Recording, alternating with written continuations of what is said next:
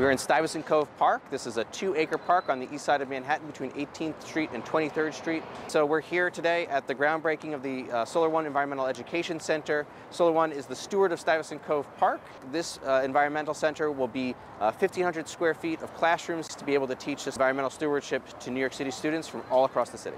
We're very appreciative of our corporate sponsors. In particular, Con Edison has been very generous with support for this project. We rely on corporate sponsors to make projects like this happen. This is really a public and private partnership.